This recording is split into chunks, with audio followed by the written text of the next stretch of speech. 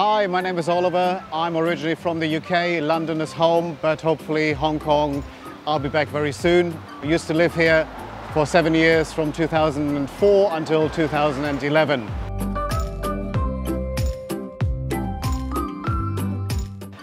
What brought me to Hong Kong in the first place? I started teaching in 2002 in China.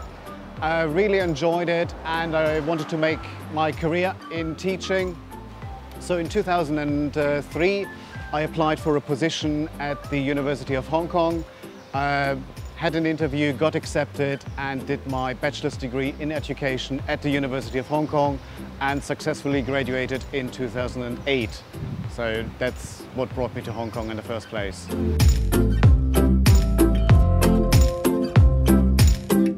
There might be some difficulties in terms, it depends where you are. I think if you're going to be on Hong Kong Island, English is still widely spoken among the local population. If you venture out into the new territories, it might get a little bit more challenging. You should always make the effort to try and learn the language, kind of the local lingo, get the phrases going, get a few sentences, and I think then you'll be okay, you'll be fine.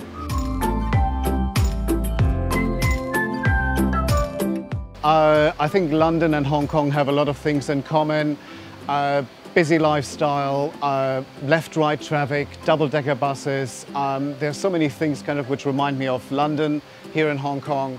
So absolutely there are quite a few similarities between those two cities. I think one shared thing is that people want to learn English. It's a global language. People learn it for business reasons, for many other reasons, kind of to study abroad. And I think that kind of goes globally. Everywhere I've taught, in Istanbul, in Oman, here in Hong Kong, back in the UK, absolutely. So it's a global language and there are many reasons behind it. Well, it depends on the students kind of themselves, if they have the motivation to learn the language. It depends also on the school they're in, if it's a Band 1, Band 2 or Band 3 school. I've come across a lot of Hong Kong students who are willing, who are motivated and who embrace kind of the learning experience and kind of who take English on as kind of their second language. So for some of them it might be difficult, but quite a few of them are willing to learn and are happy to learn as well. Absolutely.